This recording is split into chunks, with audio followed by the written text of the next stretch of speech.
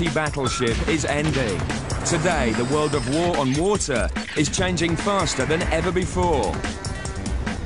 With secret seals, silent subs, and heavy metal superships.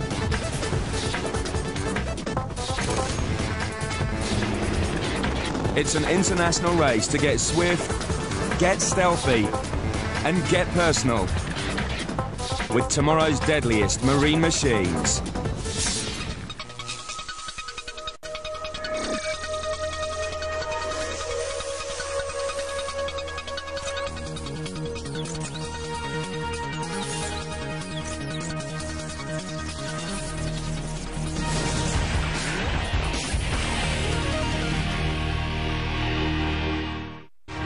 For nearly 6 centuries, a nation's greatness was measured by the might of its navy and the size of its battleships.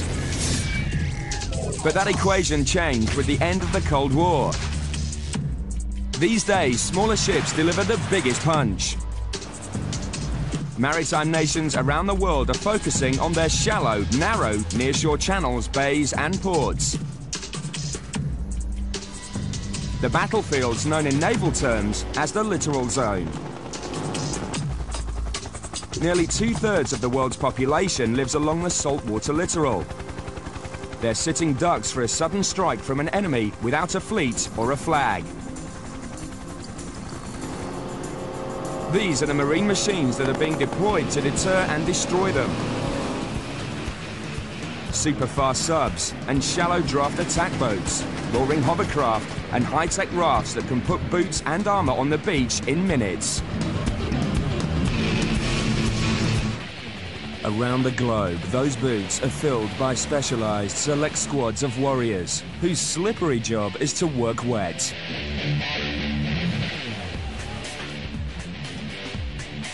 The British SAS, the Russian Spetsnaz, the Royal Dutch Marines, and in the US, their Navy SEALs.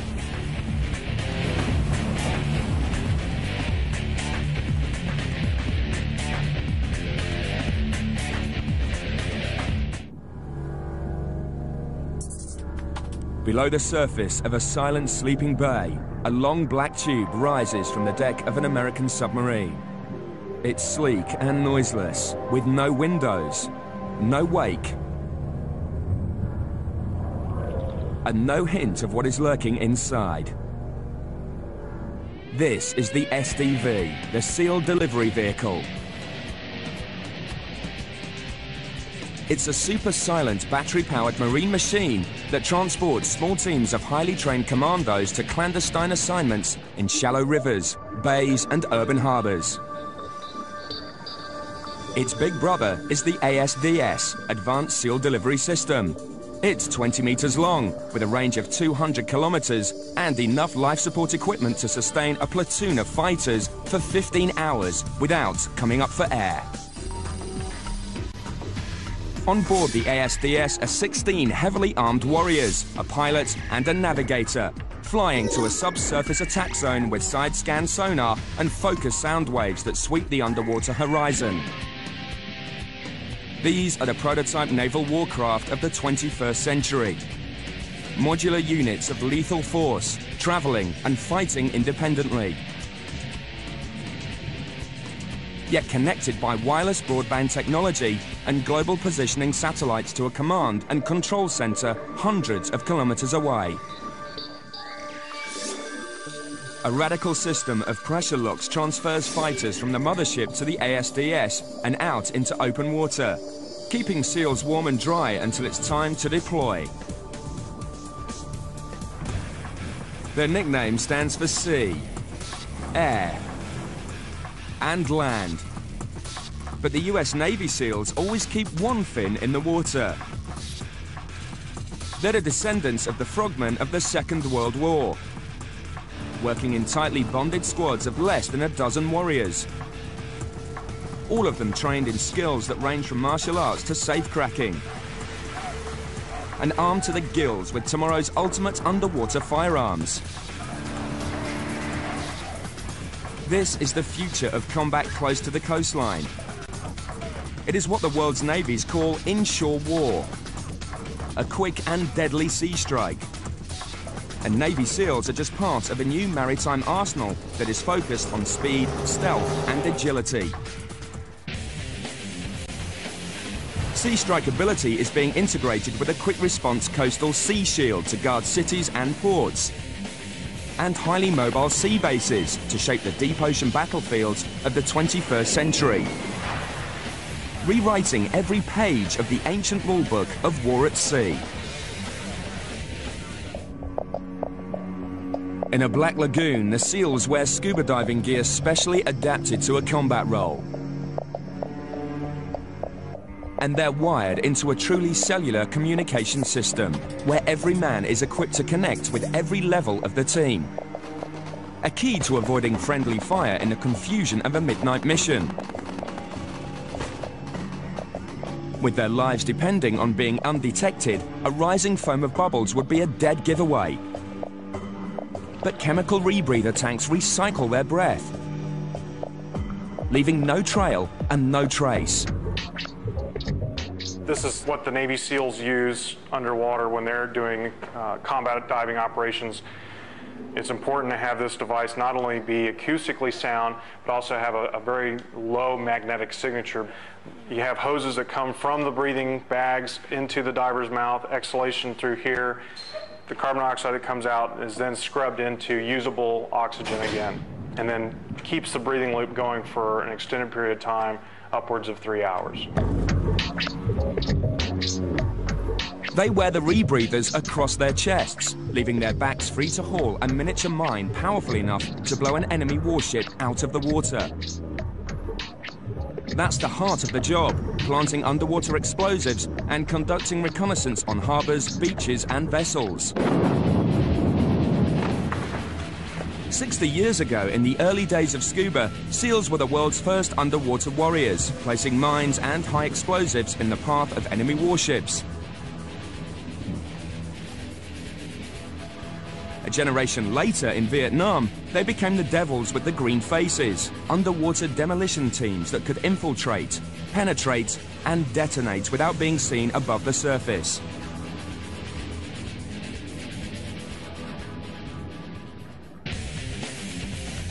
Today, out of every 20 SEAL pups who begin training, only 5 or 6 will qualify to join the Naval Special Warfare Command. They'll have to survive Hell Week. Get down in the mud and start crawling! 5 days and 5 nights of punishment, with a total of 4 hours sleep. Every operation demands fighting skill on the ground, above the ground, and underwater. SEALs can slither from a submarine, parachute from a high-altitude aircraft, or splash down in full scuba gear from a hovering Sea Knight helicopter with a 10-meter plunge. However a SEAL joins the action, his mission and his own survival depend on the guns he carries with him. The SEALs travel light. Since most missions last less than 48 hours, they pack only the necessities. Drinking water, a combat rifle, grenade launchers, plastic explosives, and higher firepower like the Stoner light machine gun. Excess weaponry and excess groceries are left behind. Unlike their Hollywood image, SEALs are trained not to kill in great numbers. They land and they leave without a trace. If the SEALs have done their job well, no one will ever know that they were there. Until it is too late. On land, the SEALs spray conventional army ammo. But when close-range combat goes underwater, their arsenal switches from the standard to the sci-fi extreme. Among the top-secret tools of the trade is the German-made P11 pistol. Its sleek, needle-like ammunition remains deadly accurate in a liquid environment that slows and scatters conventional bullets. It's lethal at a range of up to 15 meters. Coming up, the American warship that sinks itself to get boots on the beach in a hurry. battleships. For more than a century, they were the most terrifying weapons that the sea had ever seen. Mid-ocean monsters blasting away at foreign fleets of similar size and power. But then an era ended. The great dinosaurs of destruction glided into calmer waters. Most were scrapped. But there are a few majestic survivors. The city of Norfolk in the American state of Virginia is the retirement home of America's largest surviving battleship, the USS Wisconsin. It's embedded in a berth that had to be dredged down to bedrock to handle its 10-meter draft. Today, the ship that veterans fondly call the Whiskey is a popular tourist attraction. Its 40-centimeter guns are stilled. Its hardwood decks and crewmen's quarters are quiet. Jim Cummins sailed aboard the Wisconsin as an able seaman when it still was very much a ship of war. Right now, this ship is inactive, Navy ready reserve. It means that it can be put back in commission in about a year. For nearly 100 years, mighty battleships reigned supreme in a contest of giants. The battleship era began in the 19th century, when the dawning of the age of steam ended the 1,000-year supremacy of wooden ships and iron men. The French were the first to embrace the new technology, producing the world's first armour-plated, ironclad, the Glory, in 1860. Rival Britain was forced to follow suit with a pair of revolutionary iron-hulled steam-powered fighting ships.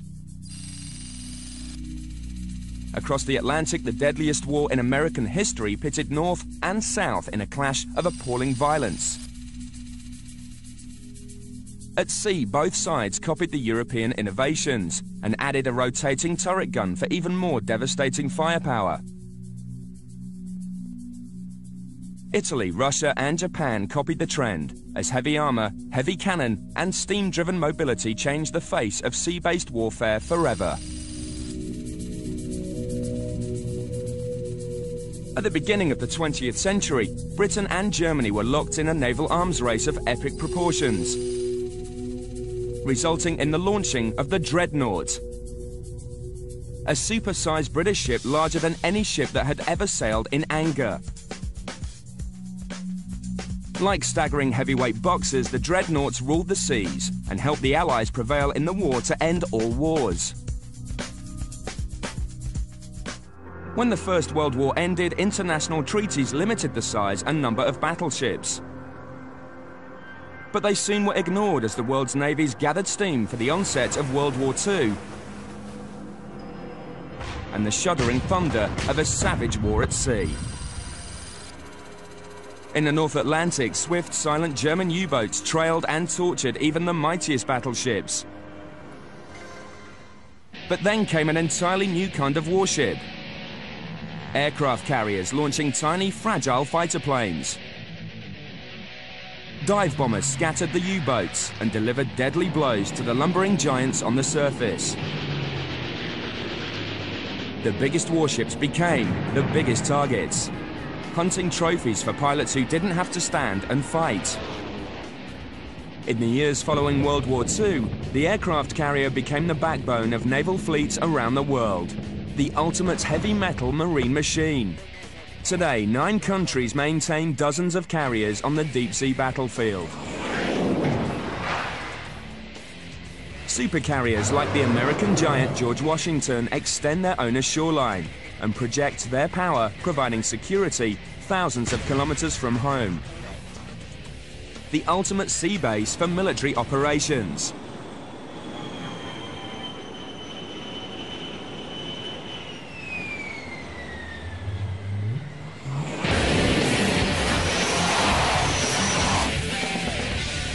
In full battle gear, these portable airports rule an 800-kilometer circle of security. On deck, screaming Super Hornet jets return from their overnight assignments. 70 planes and 6,000 sailors on a megaship as massive as a football stadium. Rear Admiral Bill McCarthy is the commander of the Washington Strike Group. The strike group is comprised of George Washington and her air wing, which is about 70 aircraft. Includes 2 guided missile cruisers, 3 guided missile destroyers, a frigate, and then a replenishment ship and a submarine. Off an enemy coastline, aircraft carriers can deliver destruction at a distance. But they also carry a whopping price tag. $3.5 billion for a megaship like the Washington. And there's another problem.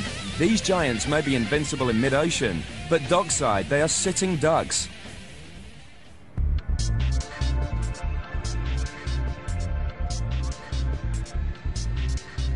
Today's navies are retooling and rethinking to defeat an enemy without a fleet or a flag. In an age of inshore warfare. When the battle zone can be as small as a beach or city harbour, ultimate victory still requires boots on the ground. Getting troops and weapons on shore through hostile fire. Then backing off fast to ferry another load from a mothership lurking in the surf. This is the mother of all motherships. It's the USS Saipan, a new species of troopship as massive as an old-school aircraft carrier. A 40,000-ton multitasker whose motto is, "We do it all." The Saipan can cross an ocean, put Marines on the beach, cover them with air support, and command them with a wireless communications network that stretches all the way back to the Pentagon.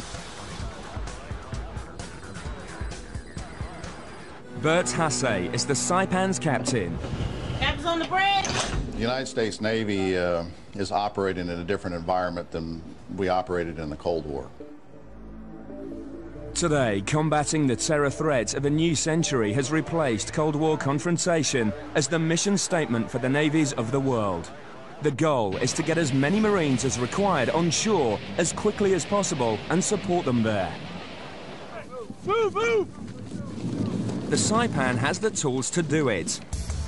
It was designed to do the work of 5 ships: assault, transport, cargo, landing and command, all in one. Locked and loaded, Saipan can carry 6 Harrier attack planes, 4 Super Cobra attack helicopters, and 25 support helicopters along with a crew of over 1,000 men. All in a multi-decked vessel less than 250 meters long. And it's what Saipan holds down below that really makes it unique. A full-sized Marine detachment of more than 1,900 fully armed fighters. The Saipan has a native role in this littoral warfare because our primary partner is the United States Marine Corps. Delivering these Marines is what the Saipan is really all about. The LCAC, landing craft air-cushioned. And the Nighthawk and Sea Dragon helicopters can get a strike force from ship to shore swiftly. In almost any terrain. In any weather, calmer than a hurricane. My name is Senior Chief Jeff Torrey. Welcome to the Combat Information Center. This is the eyes and ears of the ship. The assault operation is coordinated from the Saipan's Combat Information Center. When it's mission time, the combat system team goes into action. Coordinating nearly 1,000 crew and twice as many troops from the cool precision of the control room to the frantic ballet of the flight deck.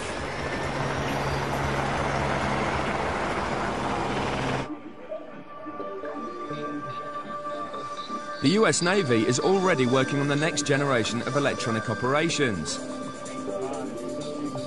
A computer communications network that will link ships like the Saipan by satellite to hundreds of other vessels instantly. And coordinate communications for sailors, officers and Marines. Wireless broadband communications for ocean combat in the internet age.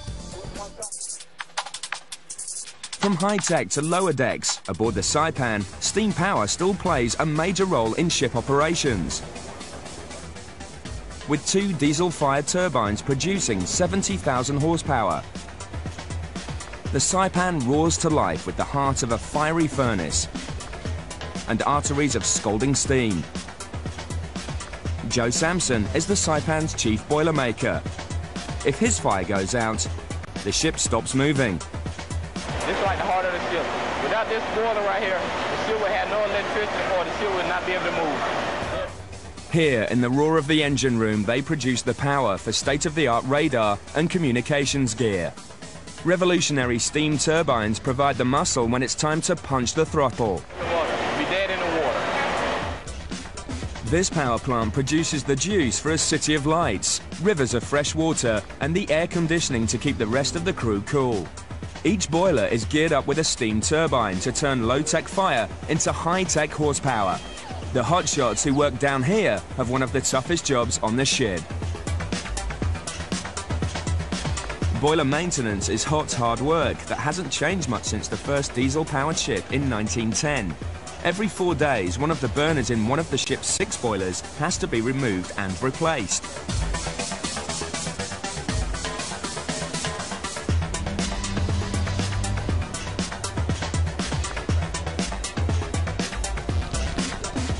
To keep the boilers cooking and the engines churning, the Saipan swallows fuel by the second.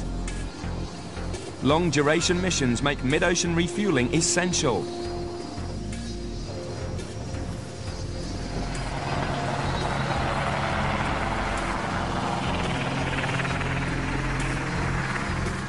Cargo helicopters replenish supplies and connect ships to shore.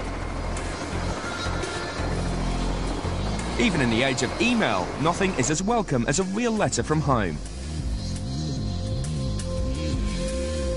But when the fuel tanks are full and mail call is over, the real work of a modern warship resumes. Afloat on a calm sea, Saipan looks like an old-fashioned aircraft carrier. But it's the way Saipan sinks itself on purpose that makes it unique. This is the well deck at the stern of the Saipan. A semi-submerged saltwater pool where the LCACs, the giant air-cushioned landing craft, are fueled, crewed and sent into harm's way.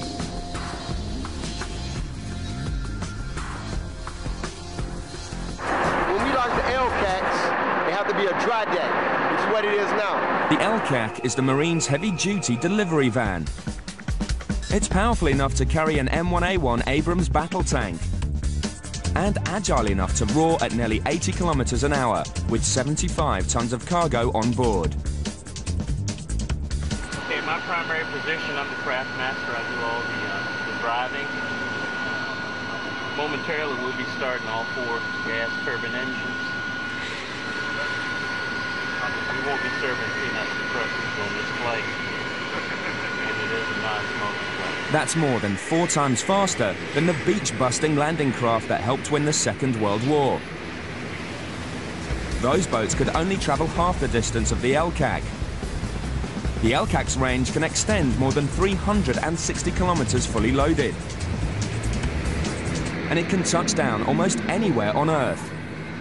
With the Saipan's helicopter gunships overhead for support, the LCAC transits from sea to shore.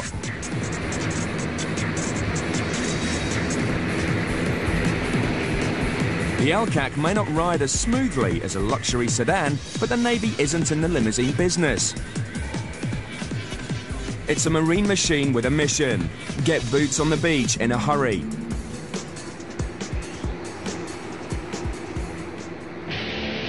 With a price tag over $20 million apiece, an LCAC is a rare and precious beast. The US Navy owns 90 of them.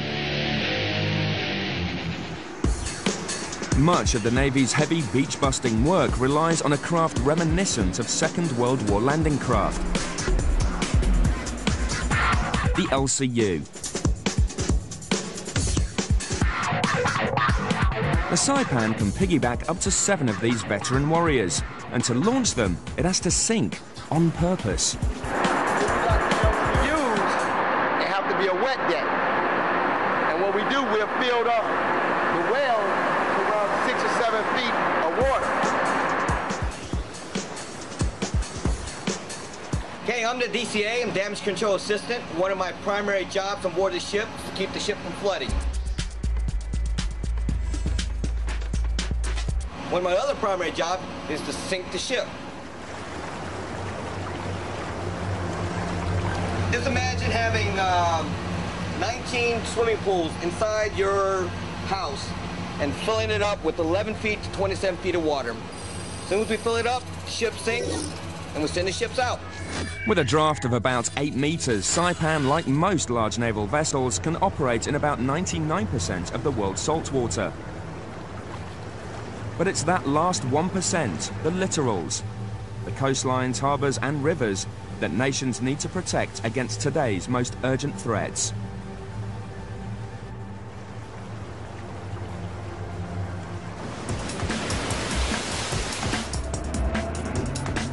Coming up, nearshore war goes high-tech and high-speed with a deadly new rubber raft navy.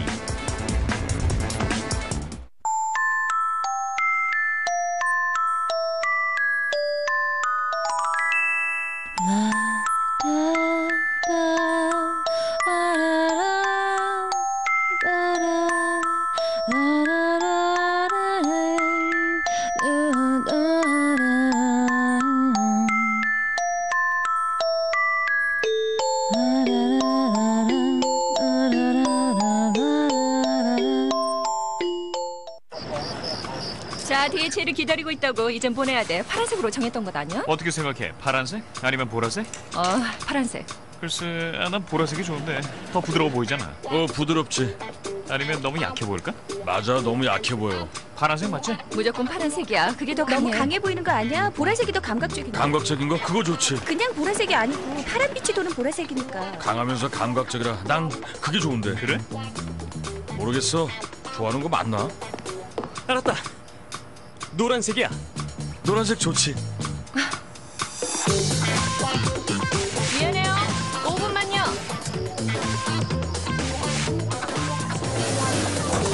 Overlay.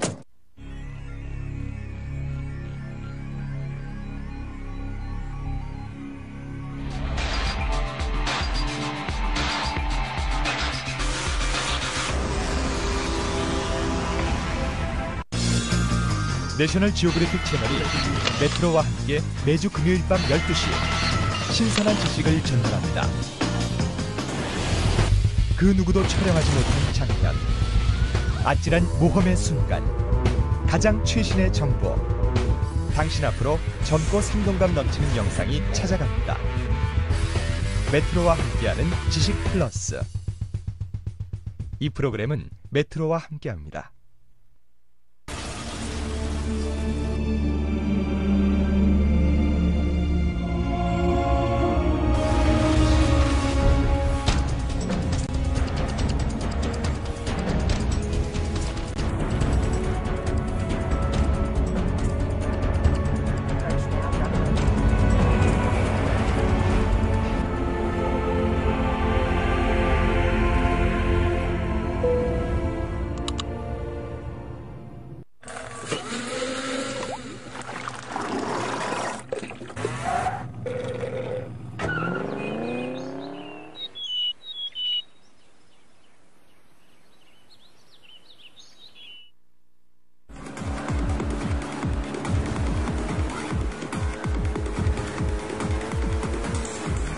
Get on board for a new century of war on water, where the orders of the day are connectivity and cyber control.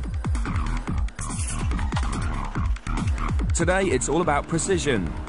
Surgical strikes by manned and unmanned watercraft in the shallow water littoral combat zone.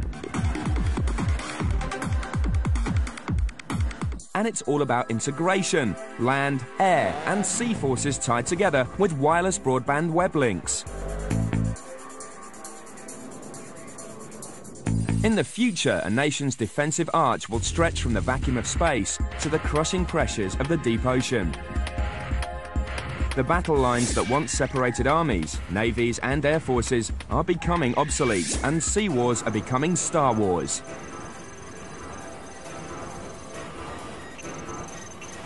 Information transfer is as important as raw firepower. harmonizing Sea Strike, Sea Shield and Sea Base to define the battle zones. This is Triton, the prototype concept vessel that will play a major role in Britain's defensive shield and defensive response. Triton is scaled down for inshore operations, a 90-metre welterweight hardwired for the new kind of war that the British call Future Surface Combat, or FSC.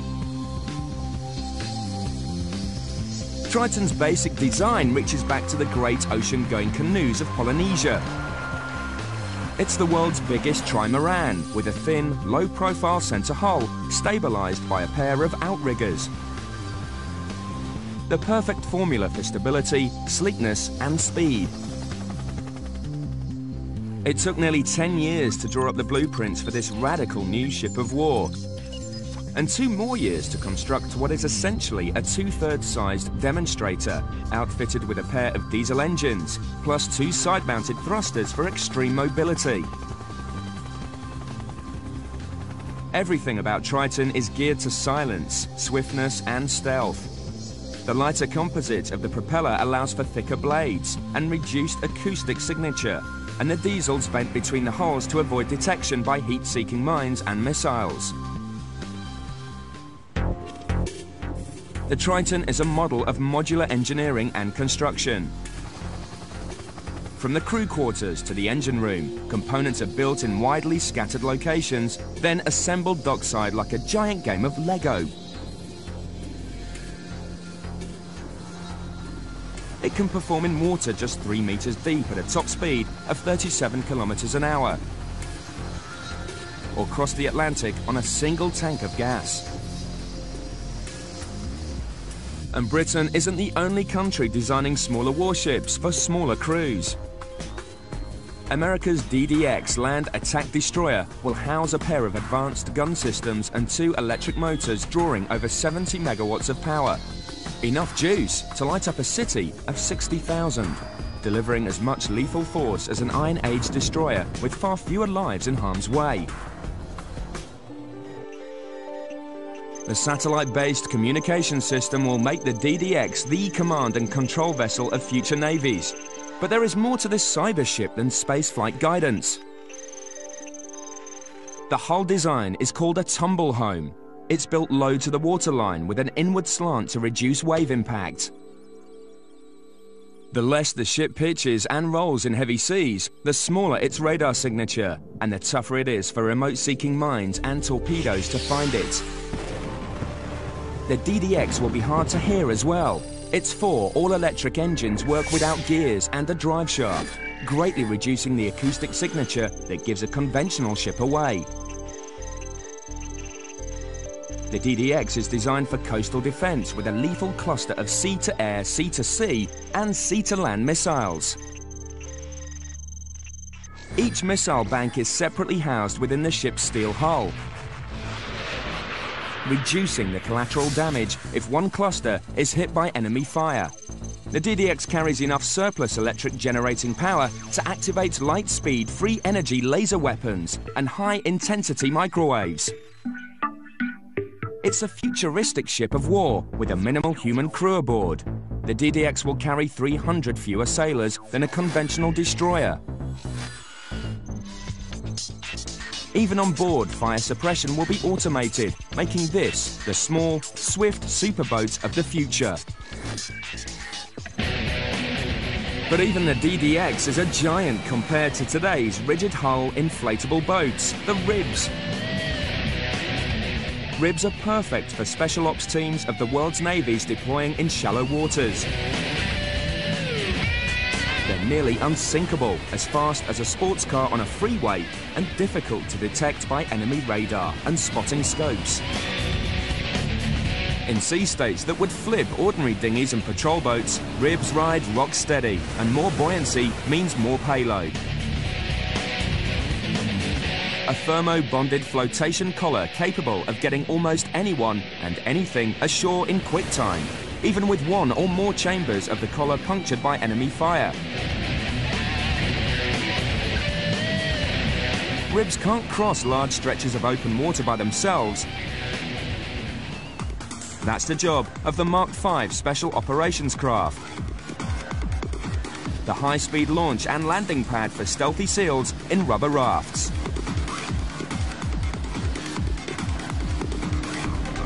The Mark V and its 5-man crew can be airlifted into any littoral area in the world and be fully operational within 24 hours. Running at 90 kilometers an hour and gunning with an arsenal of 25mm cannon and Stinger missiles. It's loaded with plug-and-play radar, GPS mapping software, and satellite communications gear. A mean marine machine that's never out of place or out of touch. RIBS and Special Ops Mark Vs are perfect for small-scale coastal confrontations. But heavy-fire river environments call for a heftier shallow draft craft called the Special Operations Craft Riverine, the SOCR boat.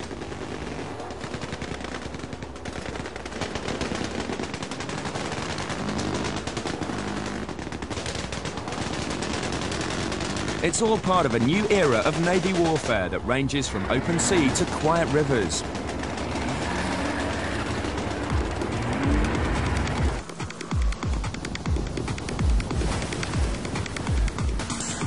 All around the world, navies are retooling and retraining for lightning-fast personal combat against small groups of determined foes.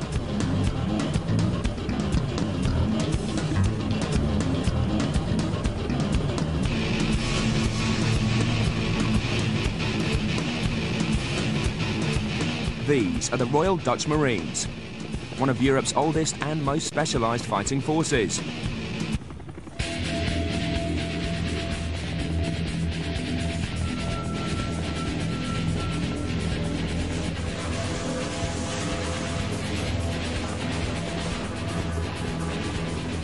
With a history stretching all the way back to 1665.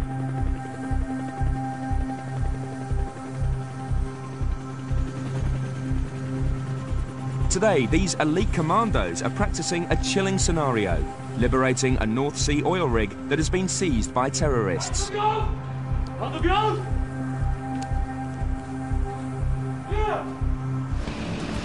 It's a two-pronged assault by air and sea, with the first wave of Dutch Marines repelling 10 meters from a hovering chopper.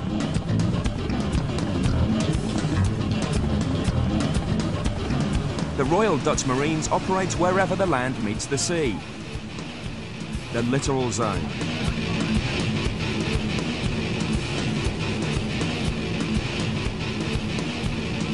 Sector clear. Yankee 1, dit is 1-2, sector stabiel, sector stabiel. Together, they rely on the Rotterdam, a 14,000-ton amphibious warship with 17,000 horsepower under the hood.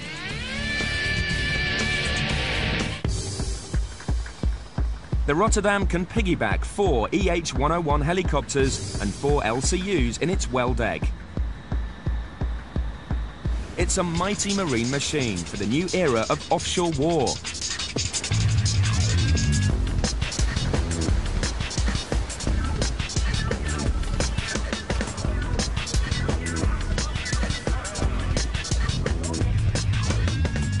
But before the Marines can reach the beach, they have to get past the most effective and cost-effective coastal defense system of all, sea mines.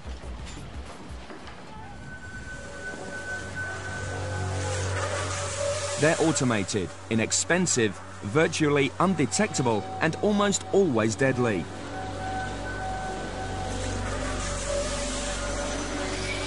Commander John Dennett is the US Navy's Commodore of the Mobile Mine Assembly Group. Mines allow you to shape the battle space.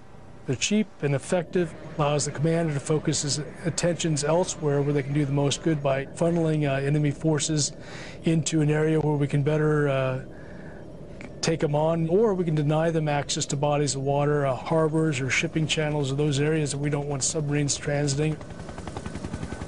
An array of floating or anchored mines puts a coastline off limits, and leaving one small area mine-free defines the battle zone. Mines like Italy's Manta are smart, silent, and sensitive to the signatures of every passing vessel. They can be lowered from ships in a carefully planted grid or scattered at random from an airplane. They've been around for centuries, but today's smart mines are a lot more intelligent than a floating bomb on a string. Some of these new inventions can wait patiently for weeks on the ocean floor, pre-programmed to detonate only when an enemy ship or submarine with a specific engine signature sails by. Others respond only to the magnetic field of warships or the pressure wave of a passing sub. They're almost impossible to detect, and they operate on their own. Smart mines are the secret agents of the sea, shaping the battle zone, forcing the enemy to come out and fight, or stay out of sight. Sea mines are the miniature menaces of the undersea environment. But there are bigger boys haunting the deep water canyons as well. In the US, a quartet of nuclear-powered and nuclear-armed submarines are undergoing an extreme makeover at a cost of $1 billion apiece. These subs once carried 24 nuclear-tipped Trident missiles, but now they're swapping their megaton missile capability for the advanced SEAL delivery systems and dry lock ports for unmanned mini-subs, the underwater equivalent of the Air Force's deadly drones.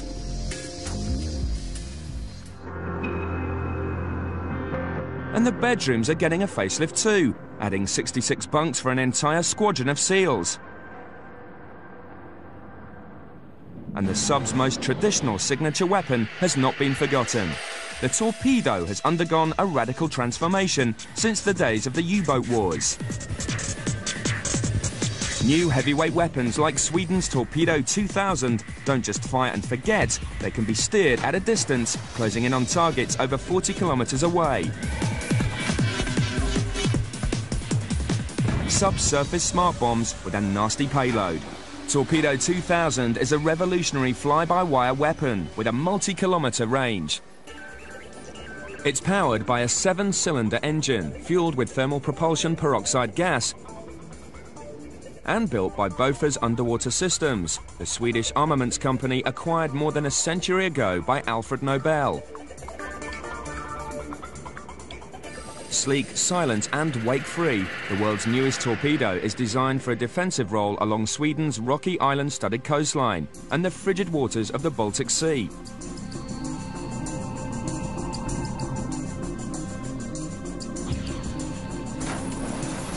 Torpedo 2000 can reliably kill any lightweight underwater or surface ship and cripple a nuclear sub or full-sized warship with a single charge.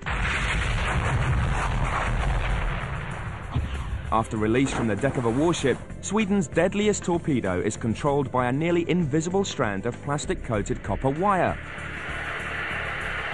A two-way communications link brings back real-time readings on the weapon's position and speed, and relays commands that can change the torpedo's course, alter its trajectory, or even disarm the payload, turn it around and bring it home. The torpedo's onboard computer is programmed to outwit today's smartest underwater mines. It can track multiple targets at the same time, reject false signals, and evade enemy mines with its noiseless and cold signature. Today, torpedoes like the Model 2000 are hitting top speeds of nearly 90 kilometers an hour. But that's slow motion compared to a sci-fi system of warp-drive propulsion called supercavitation.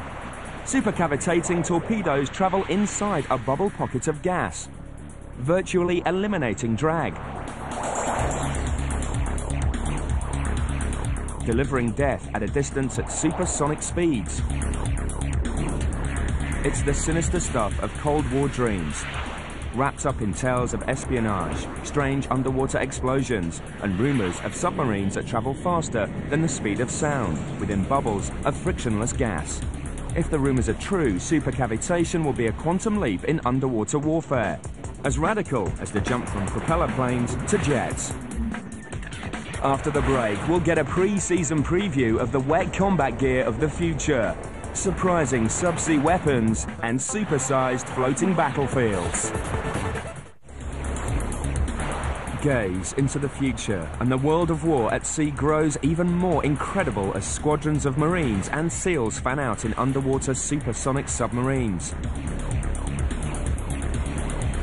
The elite vanguard of the agile mobile military of the year 2020 and beyond.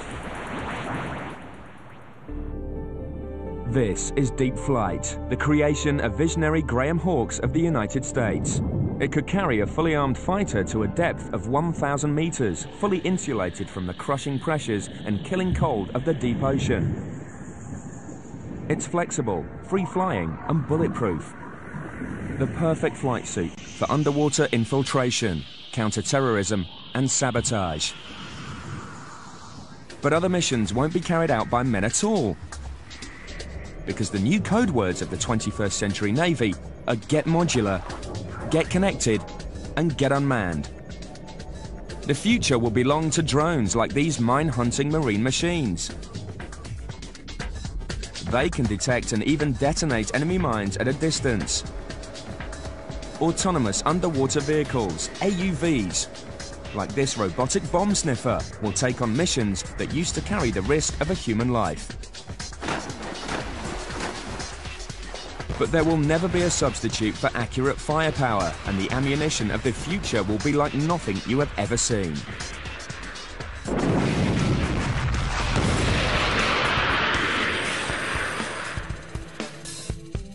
These are railguns, the object of intensive research from military innovators around the world. Science fiction super cannons that can deliver super fast, super penetrating projectiles, not by exploding conventional gunpowder, but with powerful pulsing magnets operating in sequence along a series of metal rails. The propelling energy of a railgun is so radical that a tiny ball of steel will possess the power to penetrate the armored hull of an enemy ship, accelerating to an incredible velocity of 20,000 kilometers an hour in less than a fifth of a second. The basic physics behind the railgun has been known for more than 80 years. The missing link is an electrical power source powerful enough to accelerate particles to warp speed at sea. But that's just a few years away. A fleet of electric-powered DDX destroyers could have enough generating capacity to make railguns a battle zone reality, making it possible to fire micro-bullets with pinpoint GPS accuracy at a range of nearly 400 kilometers. The ultimate sea strike will come from the ultimate sea base, an artificial city called the Joint Mobile Offshore Base. The jumping-off point for 3,000 armored vehicles and 150 fighters, bombers and cargo aircraft. The foundation of the Joint Mobile Offshore Base is a flotilla of super-tanker hulls. They ride high in the water in transit, then partially sink themselves like the USS Saipan to form a stable, wave-resistant artificial island. Fully assembled, it's huge enough to house a full regiment of 3,000 troops. 500,000 square meters of home field advantage that could sail under its own power to any coastline on Earth, without asking for permission. A mobile modular mega carrier for a new world of war. Floating cities, wearable submarines, and hypersonic rifles. They're about to play their part in the drive for victory under, over and on the sea. It's a vision of the future, when the ocean battles of a new cyber century are won by the ultimate marine machines.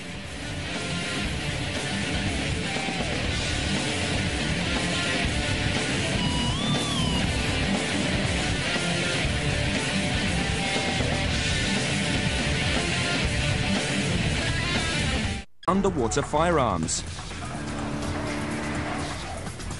This is the future of combat close to the coastline. It is what the world's navies call inshore war, a quick and deadly sea strike. And Navy SEALs are just part of a new maritime arsenal that is focused on speed, stealth, and agility. Sea strike ability is being integrated with a quick response coastal sea shield to guard cities and ports, and highly mobile sea bases to shape the deep ocean battlefields of the 21st century, rewriting every page of the ancient rulebook of war at sea. In a black lagoon, the SEALs wear scuba diving gear specially adapted to a combat role. And they're wired into a truly cellular communication system, where every man is equipped to connect with every level of the team. A key to avoiding friendly fire in the confusion of a midnight mission. With their lives depending on being undetected, a rising foam of bubbles would be a dead giveaway. But chemical rebreather tanks recycle their breath, leaving no trail and no trace. This is what the Navy SEALs use underwater when they're doing combat diving operations. It's important to have this device not only be acoustically sound, but also have a very low magnetic signature. You have hoses that come from the breathing bags into the diver's mouth, exhalation through here. The carbon dioxide that comes out is then scrubbed into usable oxygen again, and then keeps the breathing loop going for an extended period of time, upwards of 3 hours. They wear the rebreathers across their chests, leaving their backs free to haul a miniature mine powerful enough to blow an enemy warship out of the water. That's the heart of the job, planting underwater explosives and conducting reconnaissance on harbors, beaches, and vessels. 60 years ago, in the early days of scuba, SEALs were the world's first underwater warriors, placing mines and high explosives in the path of enemy warships. A generation later, in Vietnam, they became the devils with the green faces, underwater demolition teams that could infiltrate, penetrate, and detonate without being seen above the surface.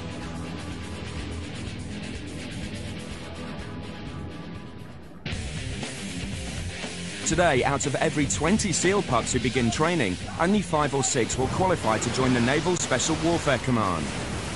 They'll have to survive Hell Week. Get down in the mud and start crawling! 5 days and 5 nights of punishment, with a total of 4 hours sleep. Every operation demands fighting skill on the ground, above the ground, and underwater. SEALs can slither from a submarine, parachute from a high-altitude aircraft, or splash down in full scuba gear from a hovering Sea Knight helicopter with a 10-meter plunge. However a SEAL joins the action, his mission and his own survival depend on the guns he carries with him. The SEALs travel light. Since most missions last less than 48 hours, they pack only the necessities. Drinking water, a combat rifle, grenade launchers, plastic explosives, and higher firepower like the Stoner light machine gun. Excess weaponry and excess groceries are left behind. Unlike their Hollywood image, SEALs are trained not to kill in great numbers. They land and they leave without a trace. If the SEALs have done their job well, no one will ever know that they were there. Until it is too late. On land, the SEALs spray conventional army ammo. But when close-range combat goes underwater, their arsenal switches from the standard to the sci-fi extreme. Among the top-secret tools of the trade is the German-made P11 pistol. Its sleek, needle-like ammunition remains deadly accurate in a liquid environment that slows and scatters conventional bullets. It's lethal at a range of up to 15 meters. Coming up, the American warship that sinks itself to get boots on the beach in a hurry. Battleships. For more than a century, they were the most terrifying weapons that the sea had ever seen. Mid-ocean monsters blasting away at foreign fleets of similar size and power. But then an era ended. The great dinosaurs of destruction glided into calmer waters. Most were scrapped. But there are a few majestic survivors. The city of Norfolk in the American state of Virginia is the retirement home of America's largest surviving battleship, the USS Wisconsin. It's embedded in a berth that had to be dredged down to bedrock to handle its 10-meter draft. Today, the ship that veterans fondly call the Whiskey is a popular tourist attraction. Its 40-centimeter guns are stilled. Its hardwood decks and crewmen's quarters are quiet. Jim Cummins sailed aboard the Wisconsin as an able seaman when it still was very much a ship of war. Right now, this ship is inactive, Navy ready reserve.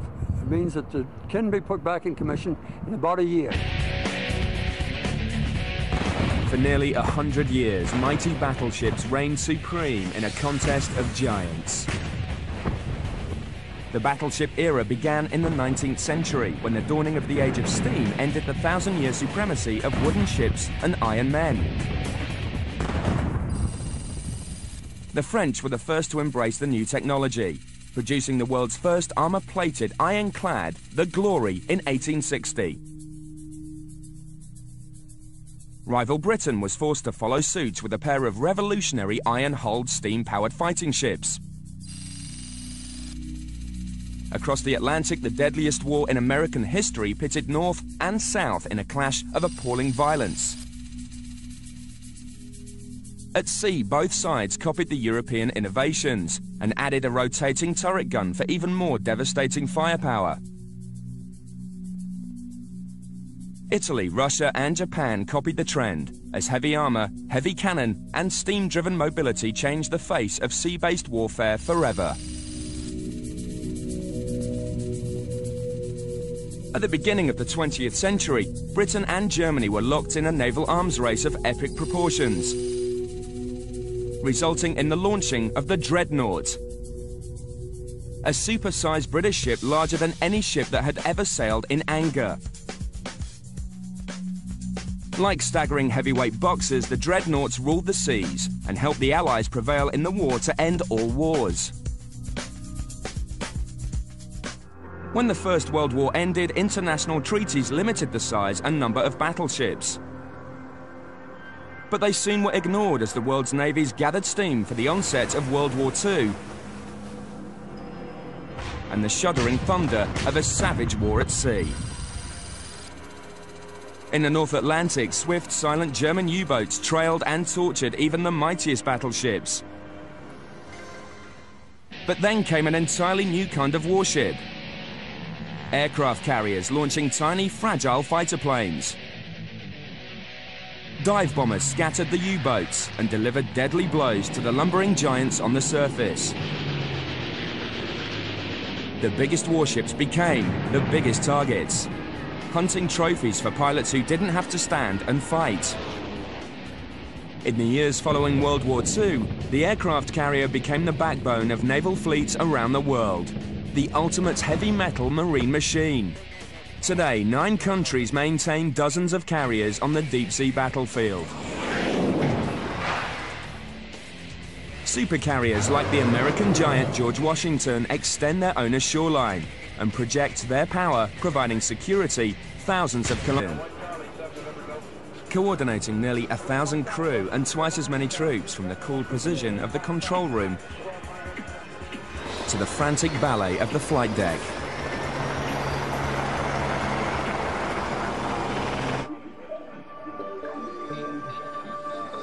The US Navy is already working on the next generation of electronic operations. A computer communications network that will link ships like the Saipan by satellite to hundreds of other vessels instantly. and coordinate communications for sailors, officers and marines. Wireless broadband communications for ocean combat in the internet age. From high-tech to lower decks, aboard the Saipan, steam power still plays a major role in ship operations. With 2 diesel-fired turbines producing 70,000 horsepower. The Saipan roars to life with the heart of a fiery furnace and arteries of scalding steam. Joe Sampson is the Saipan's chief boilermaker. If his fire goes out, the ship stops moving. This is like the heart of the ship. Without this boiler right here, the ship would have no electricity or the ship would not be able to move. Here, in the roar of the engine room, they produce the power for state-of-the-art radar and communications gear. Revolutionary steam turbines provide the muscle when it's time to punch the throttle. Be dead in the water. This power plant produces the juice for a city of lights, rivers of fresh water, and the air conditioning to keep the rest of the crew cool. Each boiler is geared up with a steam turbine to turn low-tech fire into high-tech horsepower. The hotshots who work down here have one of the toughest jobs on the ship. Boiler maintenance is hot, hard work that hasn't changed much since the first diesel-powered ship in 1910. Every 4 days, one of the burners in one of the ship's 6 boilers has to be removed and replaced.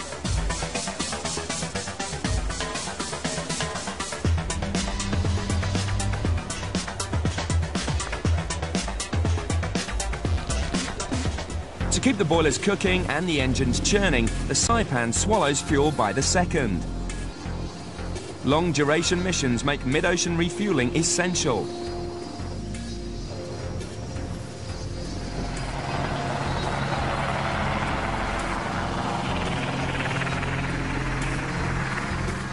Cargo helicopters replenish supplies and connect ships to shore. Even in the age of email, nothing is as welcome as a real letter from home.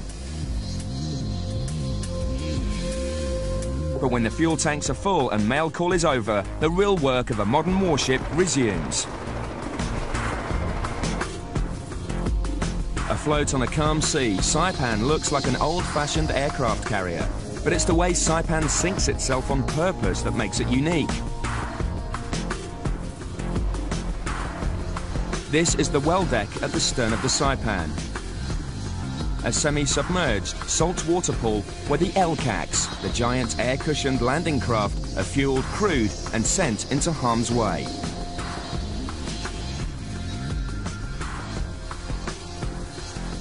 When we launch the LCACs, they have to be a dry deck, which is what it is now. The LCAC is the Marines' heavy-duty delivery van. It's powerful enough to carry an M1A1 Abrams battle tank and agile enough to roar at nearly 80 kilometers an hour with 75 tons of cargo on board. Okay, my primary position, I'm the craft master. I do all the driving. Momentarily, we'll be starting all 4 gas turbine engines. We won't be serving peanut compressors on this flight, and it is a non-smoking flight. That's more than 4 times faster than the beach-busting landing craft that helped win the Second World War.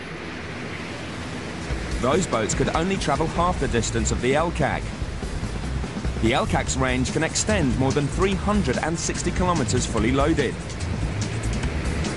And it can touch down almost anywhere on Earth.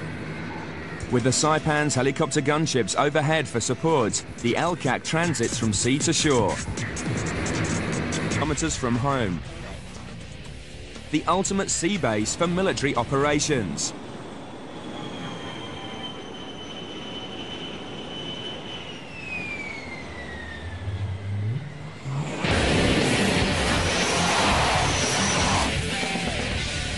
In full battle gear, these portable airports rule an 800-kilometer circle of security. On deck, screaming Super Hornet jets return from their overnight assignments. 70 planes and 6,000 sailors on a megaship as massive as a football stadium.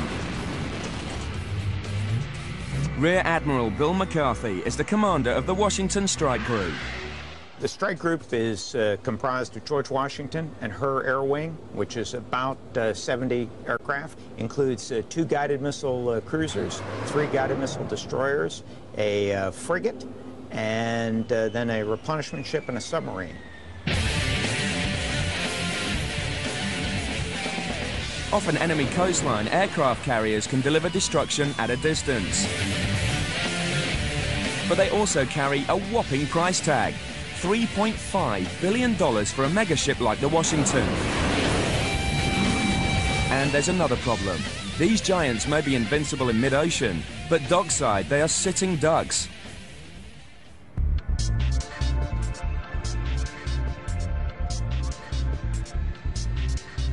Today's navies are retooling and rethinking to defeat an enemy without a fleet or a flag. In an age of inshore warfare. When the battle zone can be as small as a beach or city harbour, ultimate victory still requires boots on the ground. Getting troops and weapons on shore through hostile fire. Then backing off fast to ferry another load from a mothership lurking in the surf. This is the mother of all motherships. It's the USS Saipan, a new species of troopship as massive as an old-school aircraft carrier. A 40,000-ton multitasker whose motto is, "We do it all." The Saipan can cross an ocean, put Marines on the beach, cover them with air support, and command them with a wireless communications network that stretches all the way back to the Pentagon. Bert Hasse is the Saipan's captain. Captain's on the bridge. The United States Navy is operating in a different environment than we operated in the Cold War. Today, combating the terror threat of a new century has replaced Cold War confrontation as the mission statement for the navies of the world. The goal is to get as many Marines as required on shore as quickly as possible and support them there. Move, move! The Saipan has the tools to do it. It was designed to do the work of 5 ships: assault, transport, cargo, landing, and command, all in one. Locked and loaded, Saipan can carry 6 Harrier attack planes, 4 Super Cobra attack helicopters, and 25 support helicopters, along with a crew of over 1,000 men. All in a multi-decked vessel less than 250 meters long. And it's what Saipan holds down below that really makes it unique. A full-sized Marine detachment of more than 1,900 fully armed fighters. The Saipan has a native role in this littoral warfare because our primary partner is the United States Marine Corps. Delivering these Marines is what the Saipan is really all about. The LCAC, landing craft air-cushioned. And the Nighthawk and Sea Dragon helicopters can get a strike force from ship to shore swiftly. In almost any terrain. In any weather, calmer than a hurricane. My name is Senior Chief Jeff Torrey. Welcome to the Combat Information Center. This is the eyes and ears of the ship. The assault operation is coordinated from the Saipan's Combat Information Center. When it's mission time, the combat system team goes into action. The battleship is ending. Today, the world of war on water is changing faster than ever before. With secret seals, silent subs, and heavy metal super ships.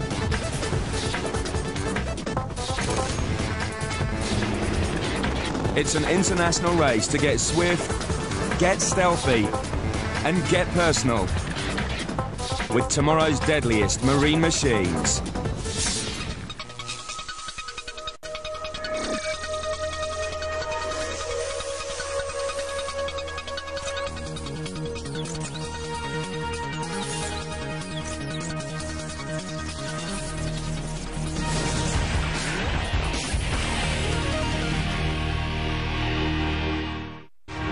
For nearly 6 centuries, a nation's greatness was measured by the might of its navy. and the size of its battleships. But that equation changed with the end of the Cold War. These days, smaller ships deliver the biggest punch. Maritime nations around the world are focusing on their shallow, narrow, nearshore channels, bays and ports. The battlefield's known in naval terms as the littoral zone. Nearly 2/3 of the world's population lives along the saltwater littoral. They're sitting ducks for a sudden strike from an enemy without a fleet or a flag. These are the marine machines that are being deployed to deter and destroy them. Super-fast subs and shallow draft attack boats, roaring hovercraft and high-tech rafts that can put boots and armor on the beach in minutes. Around the globe, those boots are filled by specialized select squads of warriors whose slippery job is to work wet.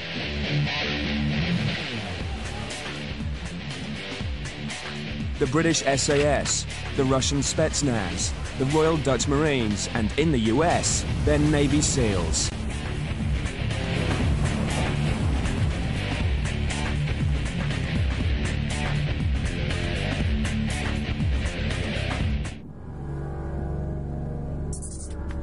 Below the surface of a silent sleeping bay, a long black tube rises from the deck of an American submarine. It's sleek and noiseless, with no windows, no wake, and no hint of what is lurking inside. This is the SDV, the SEAL Delivery Vehicle. It's a super-silent, battery-powered marine machine that transports small teams of highly trained commandos to clandestine assignments in shallow rivers, bays, and urban harbors. Its big brother is the ASDS, Advanced SEAL Delivery System. It's 20 meters long, with a range of 200 kilometers and enough life support equipment to sustain a platoon of fighters for 15 hours without coming up for air. On board the ASDS are 16 heavily armed warriors, a pilot and a navigator, flying to a subsurface attack zone with side-scan sonar and focused sound waves that sweep the underwater horizon. These are the prototype naval warcraft of the 21st century. Modular units of lethal force, traveling and fighting independently, yet connected by wireless broadband technology and global positioning satellites to a command and control center hundreds of kilometers away. A radical system of pressure locks transfers fighters from the mothership to the ASDS and out into open water, keeping SEALs warm and dry until it's time to deploy. Their nickname stands for sea, air, and land. But the US Navy SEALs always keep one fin in the water. They're the descendants of the frogmen of the Second World War, working in tightly bonded squads of less than a dozen warriors. All of them trained in skills that range from martial arts to safe cracking, and armed to the gills with tomorrow's ultimate